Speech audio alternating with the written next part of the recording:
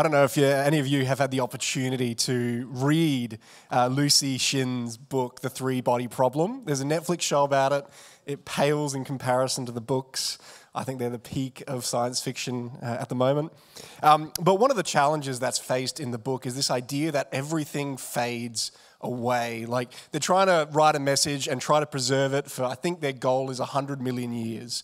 It's impossible. They find that there's nothing that lasts that long.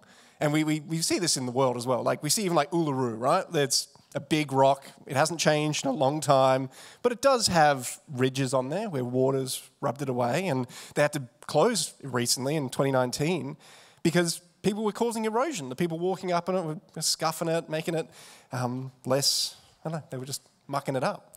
And that's a problem because this thing is meant to sort of be this symbol of unchanging nature, but then it was being changed by people walking on it. And sort of we have this idea that some things don't change, like scientific theories or national borders or, other things, but they do change over time. Everything changes. They shift sometimes in leaps and bounds. Like, technology used to be this sort of fixed thing that really didn't move much. And then once the Industrial Revolution came along, it just went in leaps and bounds and it doesn't seem to stop. And other times, things move in infinitesimally, really small increments. Really small increments. But they do change. Everything changes. And what we're seeing in this series is that everything changes but God. God's not like the things of this world. Everything in this world will come to pass away. Everything that we consider unchangeable, solid, eternal will pass away. But God remains the same. The God of Isaac, the God of Abraham, and the God of Jacob. Last week, we looked at the God of Abraham. He's an ordinary man. He was called to leave his home of Ur in Mesopotamia and journey towards this everlasting covenant, this covenant that was not just for Abraham, but it was for his descendants, Isaac and Jacob, and ultimately all of God's people. And we saw that this God remains unchanged. His faithfulness is established in this covenant with Abraham. It's the same faithfulness that we rely on today. And so we cherish these Old Testament narratives because they reveal the nature of God, this unchanging nature, who faithfully upholds the same promises that he made thousands of years ago. So just as he was faithful to Abraham, he's faithful to us. We learned this last week. And so we saw throughout Abraham's life that he was tested. He was waiting for this promised son for a long time. He went through a lot of hardship and famine. And then he had to sacrifice that long-awaited son.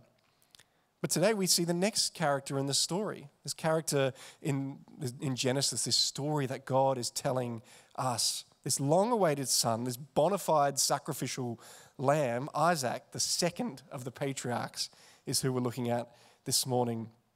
And the character of Isaac, in the story of Isaac, I think we see three distinct characteristics of God that are interconnected. Three facets of the mighty and faithful God that remains unchanging. So we're going to look at three characteristics this morning that all are subsumed under one general characteristic. First one is going to be that God is a faithful promise keeper. We can trust that God will do as he says. Secondly, he's a faithful provider. We can trust that God provides for those who he loves. Thirdly, we're going to see that he's a faithful protector. God is just and he will defend his covenant people. But we're going to see most importantly that these three traits, as beautiful and wonderful as they are tied back to his covenantal faithfulness. God's character is marked, it's unwavering, it's unending nature in his commitment to his covenantal promises. So first thing we're going to look at is that God is a faithful promise keeper. The God that Isaac worshipped and trusted keeps his word to the letter. And so to determine whether someone has kept a promise, I think we need to establish the nature and the boundaries of the promise made. Think about the Titanic. When it set sail on the 10th of April, 1912, and just before that, it was touted as the most luxurious ship ever to be made, and one of the things that was being sold about it was that it was unsinkable. It was this unsinkable ship. The owners were touting this luxury liner as unsinkable. The media was taking that up, and they were pretty sold on it. But how accurate was that promise? I think we all know that story pretty well. It sank 4 days later. It was proven to be false. They promised it was unsinkable, but it wasn't. Or politicians, campaign promises. I remember George, I don't remember this, I wasn't alive, but George Bush Sr. is pretty famous for his, read my lips, no new taxes. He's famous for not following through on this promise. It was 2 years later that he brings in new taxes. And he claims it was because, different financial circumstances, different promises, but he had to backtrack his promises. And they say it cost him the campaign against Bill Clinton. People can't tolerate someone who goes against their promises. We hate being lied to. We hate being sold on something that is untrue. We don't hate second-hand car salesmen, but I think we sometimes have a little bit of distrust towards them. I've been taken advantage of, I'm sure, by them at times. But it's important that we evaluate God's promises to see whether he does keep them. Like, is this guy trustworthy? Is the God of Isaac actually trustworthy? And so we're going to look at some of the specific promises concerning Isaac and see, did God keep those promises? So the first one we're going to look at, we did look at this last week, but I want to look at it again, is the promise of the promised son. So in Genesis 12, God says to Abraham, "Go from your country and your kindred and your father's house to the land I will show you. And I will make of you a great nation, and I will bless you and make your name great, so that you will be a blessing." This promise is made more explicit in chapter 15, where Abraham comes before God, frustrated that he hasn't gotten his son yet. He hasn't gotten an heir. So God brings him outside and he says, "Look towards the heavens and number the stars, if you're able to number them." Then he said to him, "So shall your offspring be." In the next chapter, very next chapter, Abraham's frustrated at God again. So he takes matters into his own hands.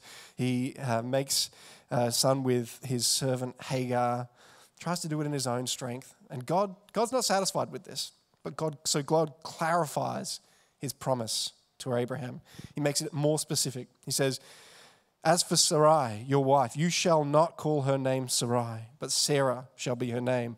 I will bless her, and moreover, I will give you a son by her. I will bless her, and she will become nations. Kings of people shall come from her." Then Abraham fell on his face and laughed and said to himself, "Shall a child be born to a man who is 100 years old? Shall Sarah, who is 90 years old, bear a child?" And Abraham said to God, "Oh, that Ishmael might live before you." And God said, "No, but Sarah, your wife, shall bear you a son, and you shall call his name Isaac. I will establish my covenant with him as an everlasting covenant for his offspring after him. As for Ishmael, I have heard you. Behold, I have blessed him and will make him fruitful and multiply him greatly. He shall father 12 princes, and I will make him into a great nation. But I will establish my covenant with Isaac, whom Sarah shall bear to you at this time next year." So there's some specifics to this promise. The mother will be Sarah, not Hagar. Secondly, the child will come in 1 year's time. Thirdly, kings will come from her. And fourthly, God will establish his covenant with Isaac, not Ishmael. The second promise we're going to look at is the promise of land. In chapter 26, it says, "Now there was a famine in the land, beside the former famine that was now in the days of Abraham. And Isaac went to Gerar, to Abimelech, king of the Philistines. And the Lord appeared to him and said, 'Do not go down to Egypt. Dwell in the land of which I shall tell you. Sojourn in this land, and I will be with you and will bless you. For to you and your offspring I will give all these lands. And I will establish the oath that I swore to Abraham, your father. I will multiply your offspring as the stars of the heaven, and I will give to your offspring all these lands. And in your offspring all the nations of the earth shall be blessed.'" So, there's some pointers to this promise, isn't there? There's a couple of specifics. God will be with him and bless him. That's the first one. Secondly, Isaac and his offspring will be given this land, the land of Canaan. We saw that this promise has some parameters to it in chapter 15. It would take 400 years for this promise to be fulfilled. There would be a time of slavery for Isaac and Abraham's descendants, but it would be given to them, this land of Canaan. Thirdly, Isaac's offspring, like Abraham's, will be multiplied. And fourthly, all of Abraham or Isaac's offsprings will be blessed, will bless the world. So, last week we saw that this first promise was answered. Isaac was born to Sarah, even in her impossibly old age of 90. In Genesis 21, it says, the Lord visited Sarah as he had said, and the Lord did to Sarah as he had promised. And Sarah conceived and bore Abraham a son in his old age at the time of which God had spoken to him. So two aspects of the promise are fulfilled here. At that time, and a son was born to Sarah. The second aspect is that kings will come to Sarah's sons. The books of 1st and 2nd Kings, 1st and 2nd Chronicles are all testaments to the amount of kings, whether good or bad, that came from Sarah. And finally, we saw the fourth aspect of the promise fulfilled in chapter 26. The covenant is extended to Isaac. The second promise we also see answered throughout the Old Testament. God continues to deliver on his second promise. We saw that God promised to be with Isaac and to bless him throughout his life. Like his father, he faced some challenges in chapter 26. It looked like he would probably fail. It looked like Isaac might die. He might die to famine, so he had to go to Gerar. So he deceived King Abimelech, like his father had done. He lied to the king, said Rebekah's wife was his sister to avoid being killed. Just upstanding the eyes, these patriarchs, aren't they? But Abimelech discovers the truth. He rebukes Isaac, and he orders people not to harm him. Later, Isaac prospers in the land. He conflicts with the Philistines over water rights. And eventually he finds peace in Beersheba, where he digs a well and God reaffirms his covenant promise. This is the key bit. So Abimelech recognized God's favor on Isaac. It's a peace treaty they make, a covenant to ensure mutual non-aggression. So God had promised that Isaac would be blessed. And then we see that Abimelech, a non-believer, recognizes that Isaac is blessed. So God followed through on that one as well. So clearly God was with Isaac and blessed him. The second aspect of the second promise is that Isaac's descendants are promised the land of Canaan. And this promise does take a while to be answered, but it was said that it would take a while. In Exodus 3:8, after 400 years of slavery, God, in his commitment to his promises, delivers the descendants of Isaac from bondage to the Egyptians. Right when God would have been shown to be a liar, when it looks like the 400-year time would lapse, God comes in and saves his people. We see this in Joshua 1:23, where they're standing at the threshold to the land of Canaan, about to take possession.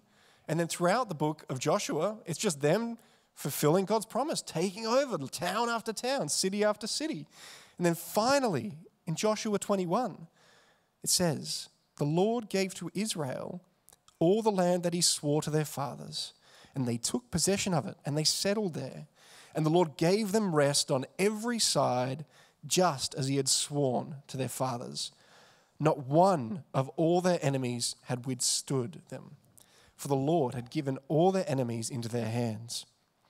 Not one word of all the good promises that the Lord had made to the house of Israel had failed. All came to pass. So from the story of Isaac, we see that the God of Isaac is faithful to his promises. He does what he says he will do. He doesn't backtrack. He doesn't change the parameters of the promise.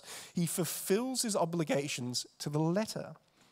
So God made these promises to the patriarchs, to Abraham, to Isaac, to Jacob. And these promises were grand. They were promises of this great, rich land, promises of rest from external enemies, promises of many descendants. And he came through on these promises. But one of the most beautiful things about that we see as we read through the whole of Scripture is that God fulfills promises and then he oversupplies on those promises. He often gives so much more than a surface level reading of those promises might give. In many ways, the promises given to Isaac, promises given to Abraham, promises given to Jacob foreshadow a greater fulfillment in the New Testament. We see this over and over and over again, where individuals and narratives and promises are types of Christ and types of the gifts that God brings. These point to Christ and point to the gifts that we ourselves now bear the fruits of. For example, the promise of the land of Canaan. Canaan was synonymous in the minds of the Israelite people with rest and peace and contentment. And this idea was rooted in their broader covenantal relationship between God and themselves. But it wasn't just physical territory. It was this idea of divine blessing and protection and prosperity that came with the land of Canaan. And so the people of Israel did enter the land of Canaan. And so they did possess that rest and that land. And so they got some level of rest. But it wasn't entirely the rest they expected. It wasn't long until they started getting conflict from all sides. So the author of Hebrews expands on this. And he says, the rest in Canaan was only a temporary physical rest, not the spiritual rest of peace with God. So they had these external conflicts. What they didn't realize, what the rest they really needed was peace with God, because they were at enmity with God. So as we see in the New Testament, the rest that Canaan foreshadows is found in Christ alone.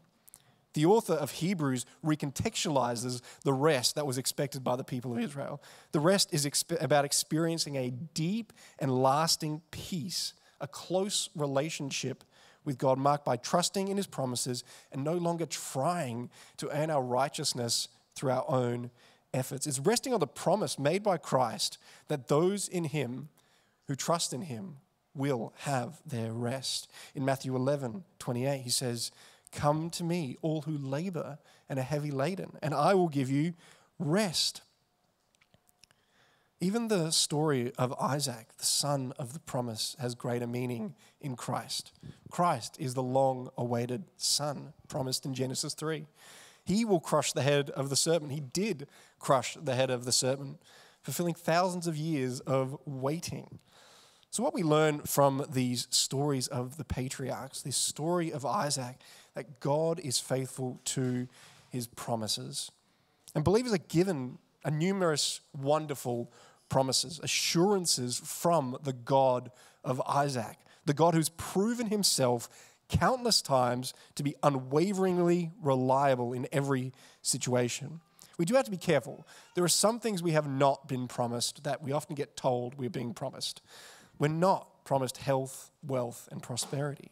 We're not promised a comfortable life. Too many preachers try to twist God's word and malign God's word to make it fit into that narrative. But we do have some promises from God. We do have some very explicit promises from God. Here's a quick fire list of absolute assurances from God. Number one, forgiveness of sins for those who believe. Ephesians 1:7, Paul writes, "In him we have redemption through his blood, the forgiveness of our sins according to the riches of his grace." Number two, adoption as children, the right to become children of God. Number three, eternal life. We all know John chapter 3:16. "For God so loved the world that he gave his only son, that whoever believes in him should not perish but have eternal life." That's a promise. The indwelling Holy Spirit. John 14:16 through 17. Jesus promises this. "And I will ask the Father, and he will give you another helper to be with you forever, even the Spirit of truth. He, Christ, will be with us by his Spirit. He will guide us and comfort us in our weakness." Number five, that we will be sanctified. Philippians 1:6 assures believers, "I am sure of this, that he who began a good work in you will bring it to completion at the day of Christ." Number 6, resurrection and glorification. Romans 8:11 says, if the spirit of him who raised Jesus from the dead dwells in you, he who raised Christ Jesus from the dead will also give you life to your mortal bodies through his spirit who dwells in you. That's a promise of resurrection on the last day for those who believe. I am so excited about that. Number 7, this is the final one. Christ's eventual and imminent return to judge the living and the dead. Christ is coming back. He's not gone forever. I'll put these in this week's study to think about more. We can trust in these promises. God is faithful to these assurances. He will answer them to the letter. So let these promises dwell in our hearts. That's my goal for this morning. Now, if you're saved, you are loved as God's children. You have a comforter in the Holy Spirit. You will grow to be more like Christ. You will eagerly await Christ's return and your bodily resurrection. As you dwell on these promises, you will experience greater peace.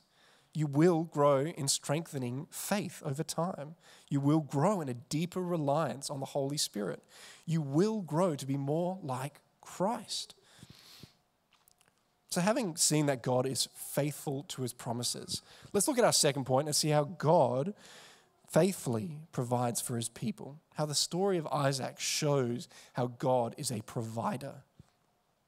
Isaac's story is a wonderful picture of God's provision. Most of you are familiar with Isaac's story of being sacrificed. We talked about it last week. I just talked about it then. But this week, I want to show you how this story points to the greater fulfillment in Christ. Isaac was in large part a voluntary participant in this sacrifice deal.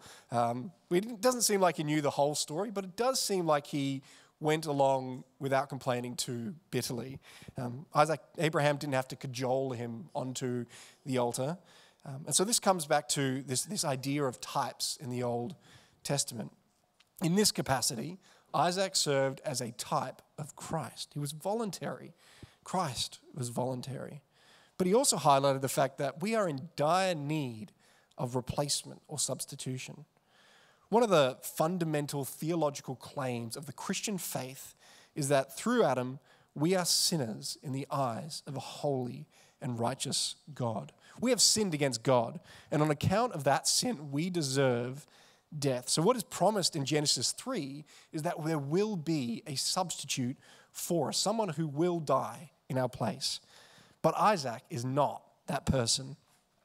There's a few reasons why Isaac was not a viable substitute. Firstly, Isaac was a sinner. His death wouldn't have been sufficient.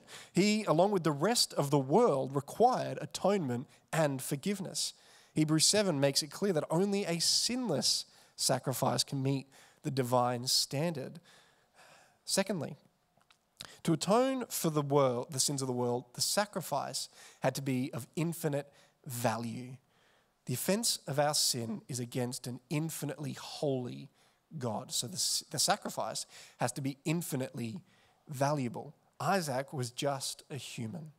He lacked the divine nature necessary to atone for the sins of the whole world. Only Jesus, the Son of God, who is fully divine, fully human. We talked about this at discipleship group leader meeting on Tuesday, the idea of the hypostatic union. It's a big word, but it's this beautiful picture of that God is, like Jesus, is both fully God and fully human. It's one of the mysteries of the Christian faith, but it is absolutely integral to this idea that Jesus had to be fully human to be standing in our place, but also fully divine to merit to satisfy God's righteousness. And so Jesus is the only sufficient sacrifice to satisfy the justice of a holy God. But Isaac's near sacrifice foreshadowed the true and ultimate sacrifice that God himself provided in Jesus Christ. So in that sense, Isaac is a type. But in a more full sense, the ram is the better type. The ram, if we don't know the story, Isaac and Abraham are up on the altar. Isaac's about to get sacrificed, and God provides a ram in a thicket. And so the ram acts as a substitute for Isaac. It dying in his place. This foreshadows Christ's redemptive work and sacrificial work. He, like that ram, died in our place, taking on the death we deserve. And this points to the provision of the ram, points to the provision of Christ for us. A second story that we get from Isaac's narrative is how he finds a bride, how God provides a bride for Isaac. So let's take a look at chapter 24. I'm not going to read that whole story. It's the longest chapter in Genesis. It takes about, I think, like 6 minutes to read through, so I'm not going to do it. But in summary, Abraham sends his servant, it's probably a guy named Eliezer, to find a wife for his son Isaac from his own relatives back in Mesopotamia. So the servant goes back to Abraham's homeland. He prays for guidance, and he meets this girl called Rebecca, who offers him water, and then she offers water for his camels as well, fulfilling the sign that he had asked from God. So Rebecca agrees to marry Isaac and returns with the servant. They meet, marry, and she becomes another key figure in the Genesis narrative. There is yet again a beautiful picture of God's provision for Isaac and for Rebecca. So once again, this points to something greater. The story prefigures Christ and his bride, the church. It also prefigures the role and the gift of the Holy Spirit. If you look through this passage, there are 6 key ideas that highlight this typology. Firstly, Abraham sends his servant. In verses 1 through 9, we see Abraham is concerned that no bride in the Canaanite region be married to Isaac. He doesn't want a Canaanite woman to marry into the family. And so he sends his servant to find Isaac a bride. In this typology, it seems that Abraham is acting in the role of God the Father. He initiates the plan of salvation to bring Christ and his bride together. We see this played out in Ephesians 1. Praise be to the God and Father of our Lord Jesus Christ, who has blessed us in the heavenly realms with every spiritual blessing in Christ.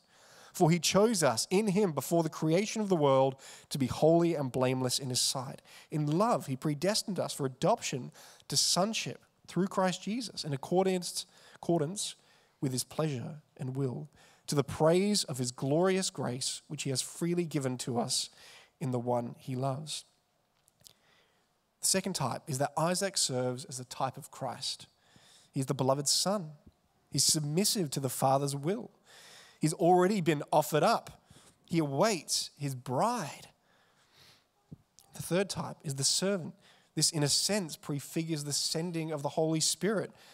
He's sent for the Son to seek the bride for the Son. The servant doesn't speak for himself. He speaks in the name of the Father and of the Son. He points to the Son and serves the Son. In a similar way, the Holy Spirit summons Christ's bride and brings glory to the Son. Number 4, Rebecca serves as a type as well. She is the bride in this story. She's called to leave her family and her former life. In a sense, this prefigures the calling that the gospel has on unbelievers, to leave our former lives and follow Christ. Luke 14 makes it clear that following Christ often comes at a personal cost. In some parts of the world, it comes at tremendous cost. It means leaving family and friends, suffering persecution on account of it. The fifth type is the meeting of Isaac and Rebecca. In a similar fashion, Isaac went out to meet Rebecca. He took her to his mother's tent. In a similar fashion, Christ will come to meet his bride and bring us into the new creation. This is what we all eagerly await as believers.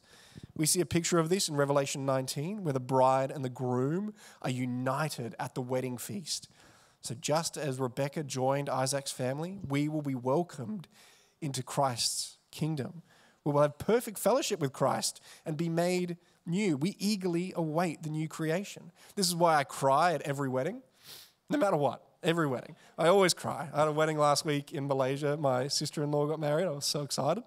But whenever that bride starts to walk down the aisle, I just tear up because this beautiful picture. I think this is why weddings are fantastic, by the way.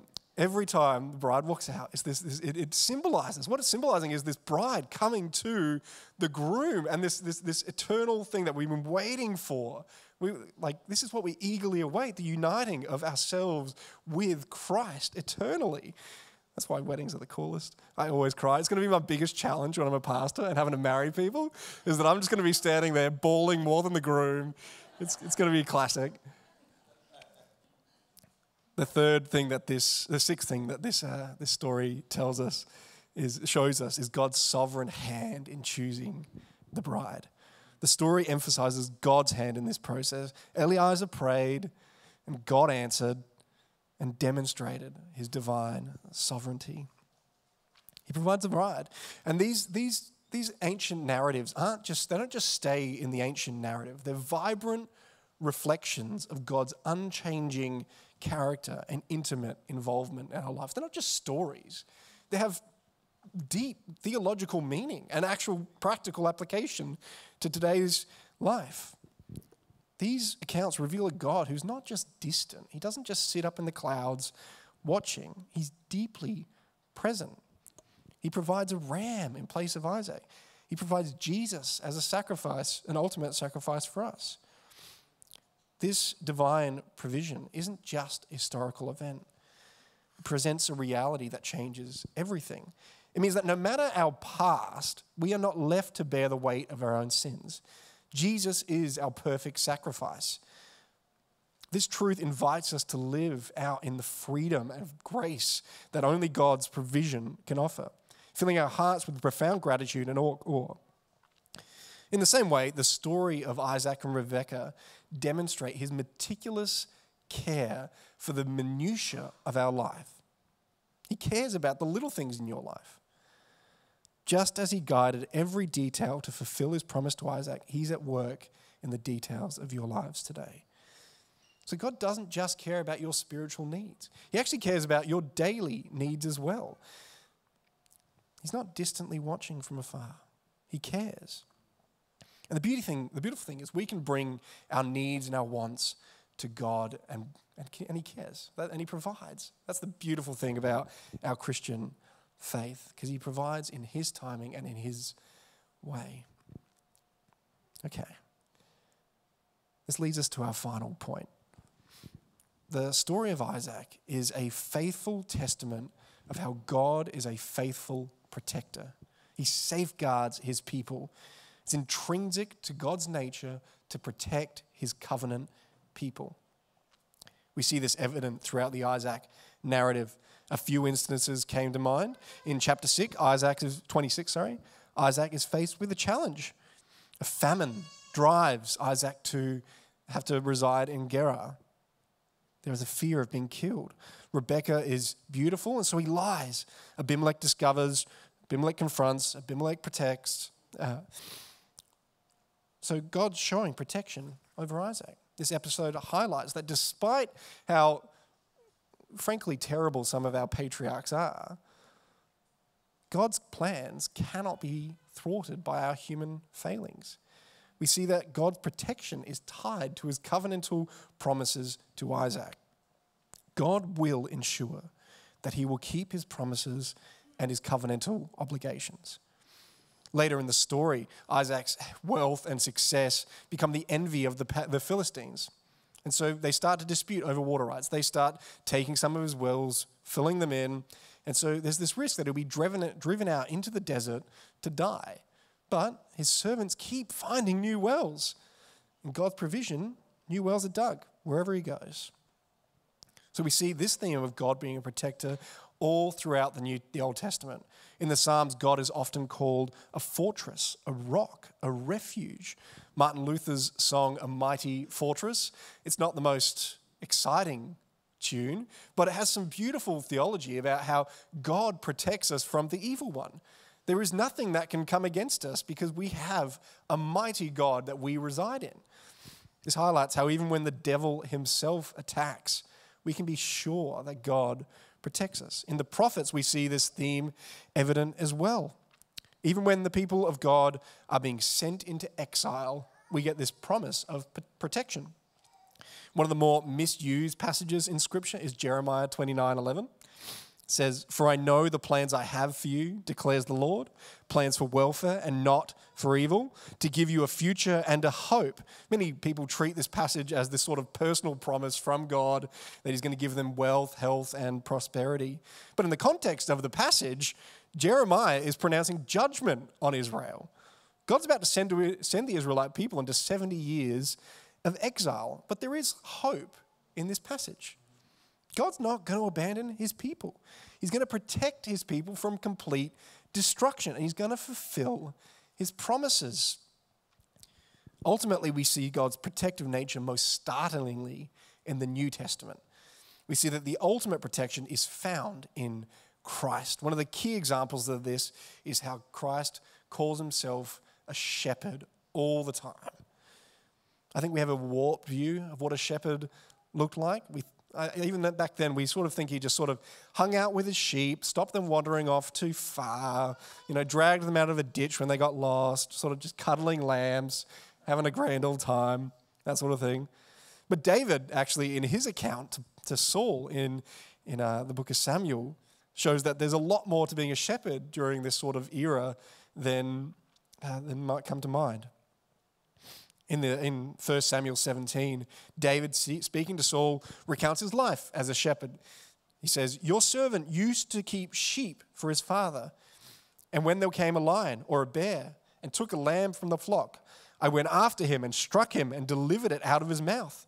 And if he arose against me, I caught him by his beard and struck him and killed him. Your servant has struck down both lions and bears, and this uncircumcised Philistine shall be like one of them. For he has defied the armies of the living God." And David said, "The Lord who delivered me from the paw of the lion, from the paw of the bear, will deliver me from the hand of this Philistine." Notice how even as a shepherd, David sees God as a protector. That's just a side note. We also see in Job that they had to defend against people as well. The Sabaeans raid Job's flock. They kill his servants or his shepherds, demonstrating that banditry was also a huge problem in the ancient world. So the role of a shepherd was a dangerous life. It required great strength and bravery to do.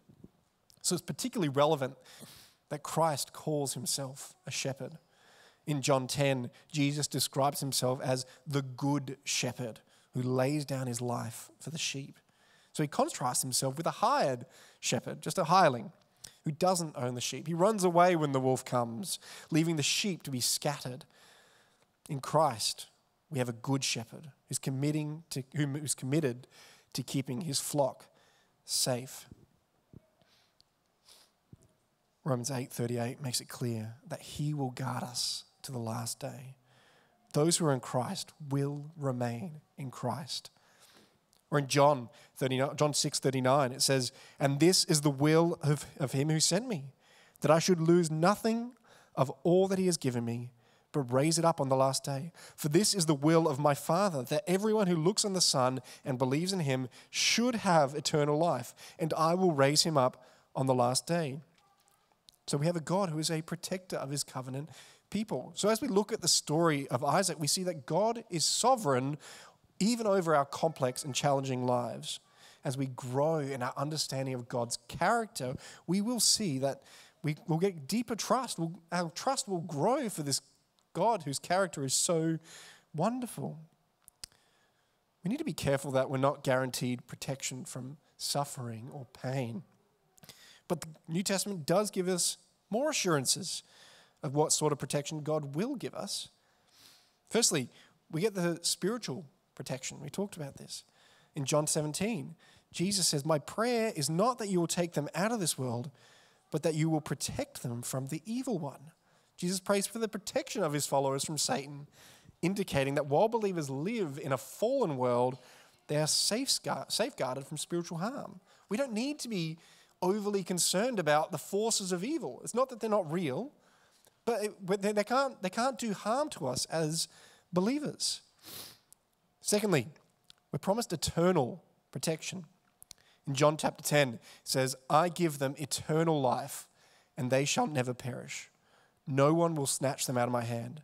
My Father who has given them to me is greater than all. No one can snatch them out of my Father's hand." Jesus assures believers that they are secure in the Father's hands. You are secure. If you are a believer, you are safe in the Father's hands. We're also protected from condemnation. Romans 8:1 says that there is no condemnation for those who are in Christ Jesus. Believers are protected through Christ. We have a sure place in God's kingdom. We're also protected from falling away. 1 Peter 1:5 says, who through faith are shielded by God's power until the coming of the salvation that is ready to be revealed in the last time. In these things we can be confident that God will protect those who he has in his hand, those who he has covenanted with before the foundation of the earth to save. One thing I hope that you've noticed is that all of these points come under the overarching fact that God is committed to his covenant with his people. He keeps his promises, he provides, he protects because he is committed to keeping his covenant. A covenant which has broader spiritual fulfillment in Christ. The Abrahamic covenant extends to believers through the new covenant. So this is foretold in Jeremiah chapter 1, where it's promised a new covenant. And then this new covenant is established by Christ. Believers are seen as heirs of the promises of Christ, not by physical descent, but through faith in Christ. So when we read these stories, we're reminded of this wonderful and faithful God, a God who keeps his promises, a God who provides for our everyday and spiritual needs, a God who protects us from ourselves and from the forces of evil, a God who keeps us and protects us, raising us up on the last day, cleansed and made holy by the blood of Christ. So as we go into a time of communion, let's just remember this wonderful promise that God has given us, that we are secure by that blood and by that body. That was offered up for us, that we may be saved. If you're not a believer, we just ask that you remain seated. But we do want to encourage you to just think about the promises that God has given to those who believe. So if you're not a believer, we just talk to someone. We would love for you to chat. Come talk to me, come talk to Don, come talk to Harold. We'd love to tell you more about this God that we believe in, this God who has established himself as the God of this world thousands of years ago and is still the same today. That same promise of salvation through faith is free today. Let's pray and then we'll eat. Heavenly Father, you are a God who has promised so many good things to us. You have promised to save us from ourselves, promised to save us from the forces of evil, promised to save us from our own sin. Lord, we pray that as we go about our weeks, you would constantly remind us of your wonderful character, the character which provides for us, protects us, and I can't remember the third one. Lord, we ask that you would continue to just help us grow as believers as we proclaim your name throughout this world. In Jesus' name, amen.